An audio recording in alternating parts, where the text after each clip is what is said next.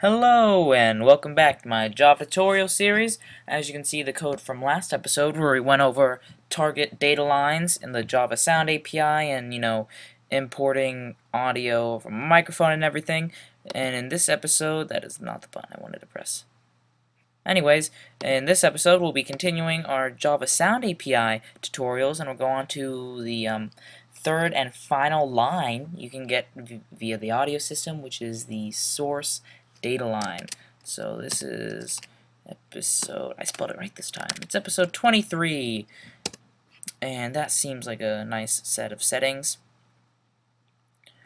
So we already went over another form of sound output, which was clips, not eclipse, but just a clip object. And what the clip did is that it loaded the entire audio bit into memory before you could play it. But with SourceDataLine, with source data lines, you can play back audio that you don't have to load all of it into memory at once, or if you don't know all of it yet, you can just continually write to it.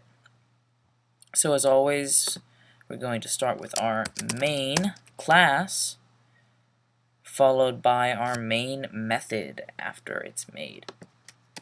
So as with the rest of the Java Sound tutorials that we've done, getting lines from the audio system is, should be fairly familiar by now.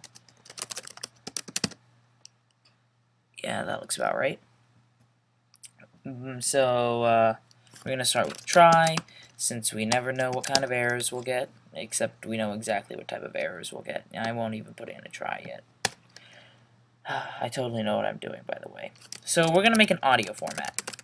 So I don't think we made an audio format for the clip tutorial, since clips automatically read the audio format from the file. But since we're dealing with something we know a lot less about, we have to give it a format. What am I doing? Oh god. I just got really confuzzled. We're making audio formats. If that's not right. It's pretty close, but not right. So this is going to be the exact same format we made in the last episode. So we'll do which is basically a wave format, so we'll do PCM signed, sample rate of 44,100, 16 bits per frame, 2 for stereo, that's how many channels, 4 bytes per whatever, and this is like something else, and then it is little endian and not big endian. Okay, I don't care about you. Now we can actually get some data lines. So data line info is pretty much the same thing. I'm going to say new data line dot info, and of course we're going to give it the class argument of what we want, and we want a source data line dot class, and we'll just give it our format right now, as opposed to later. And we'll do, excuse me. We're making this final because what we're going to do, we're going to put this object in a anonymous inner thread class so we can do better, because this Java Sound API really only works if you use it with multiple threads. And in order to use objects in anonymous inner classes, they have to be final. But that's perfectly fine, since we're never going to reconstruct this again. So I'm going to say source, if I can, spell, as always, audio system, get line from info. This might be throwing an exception, line unavailable exception. So now we can break out those age-old try blocks.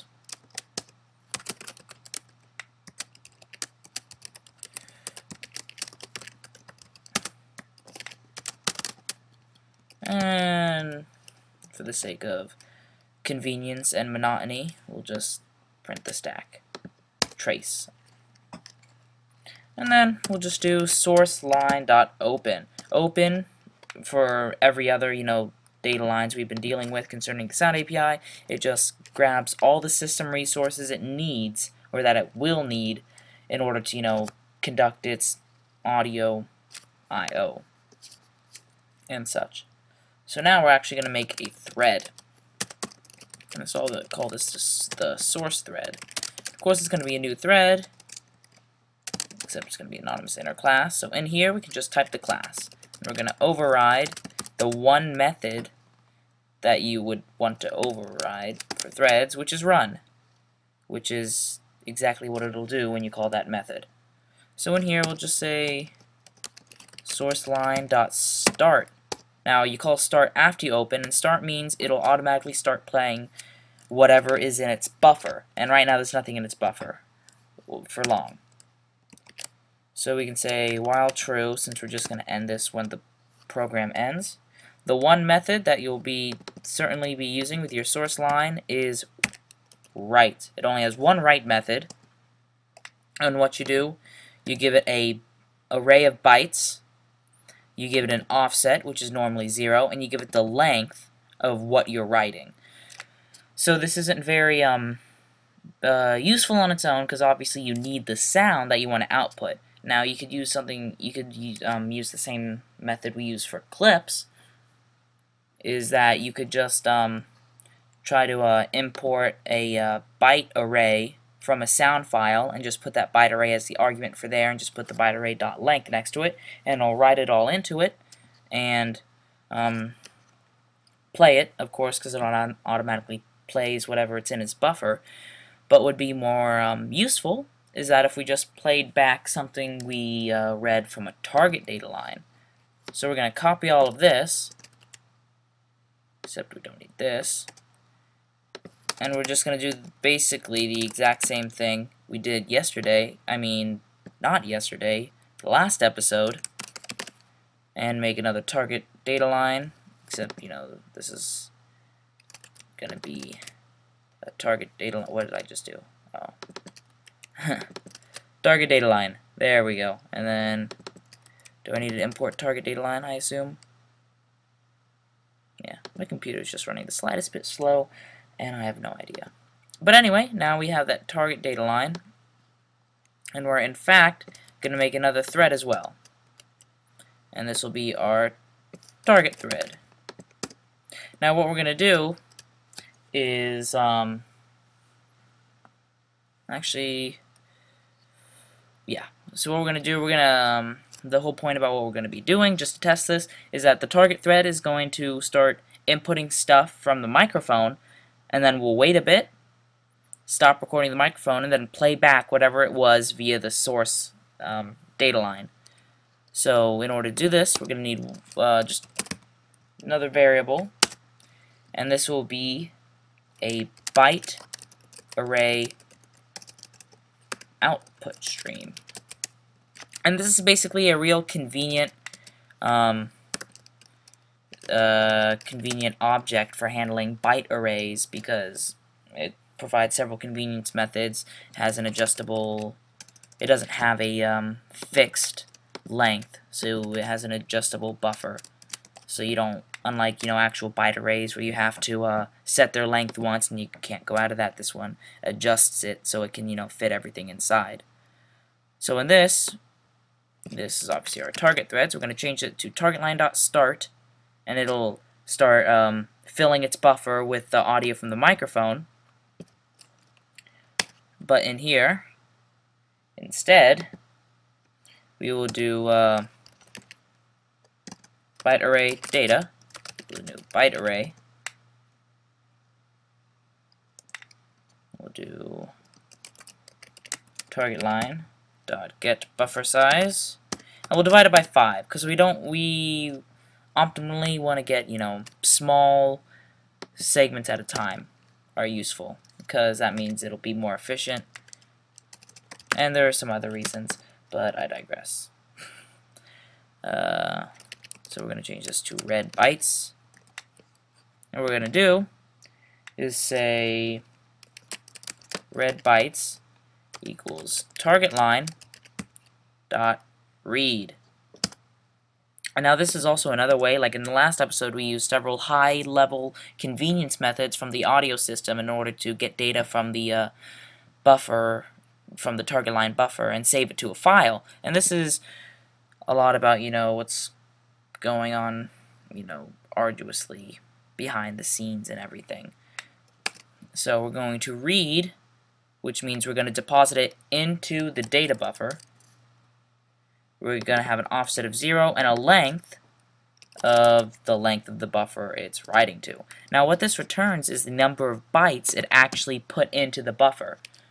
So now we can use this to say out, and we'll write to the our convenience byte array output stream, and we'll just do the full-on method. We're going to write data, offset of 0, and a length of read bytes, or the amount of bytes we actually did read from that.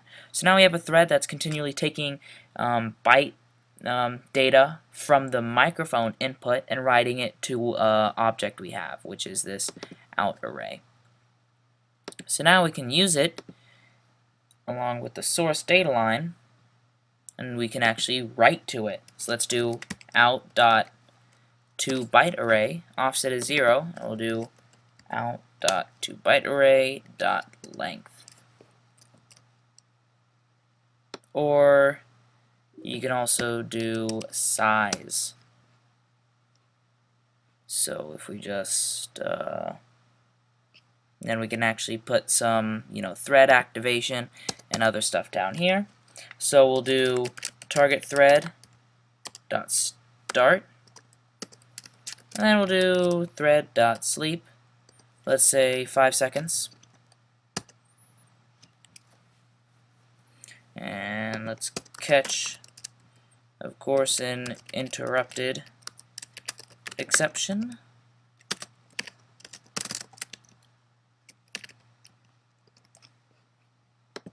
Yep. And then we'll just take the target line, and we are going to stop it, and then you're going to close it, because you stop and then you close. And then we'll do SourceThread dot start, wait another 5 seconds, and then we can close down the source line. And then our program will promptly shut down and exit. But as always, whenever you're dealing with streams or I/O or any stuff like that, you always have to remember, if you open something, you definitely want to close it so it can relinquish all of its system resources. So now we're going to start this up. And I should have put some debug stuff on here, but I didn't. Or there can also be an exception. Target data line. What did I mess up this time? Oh, I know what I messed up. I should probably say target data line.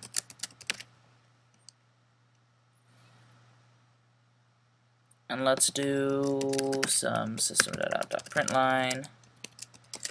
Started recording.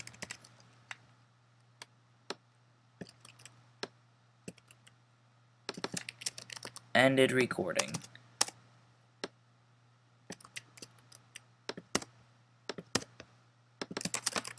Starting playback.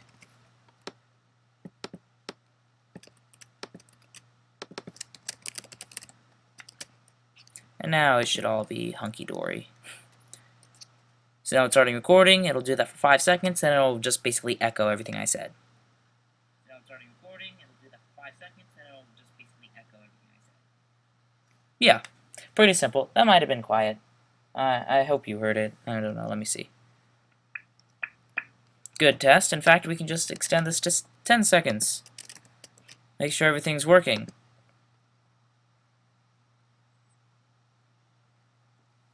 So now it'll record for a long 10 seconds, and then it'll just echo everything back.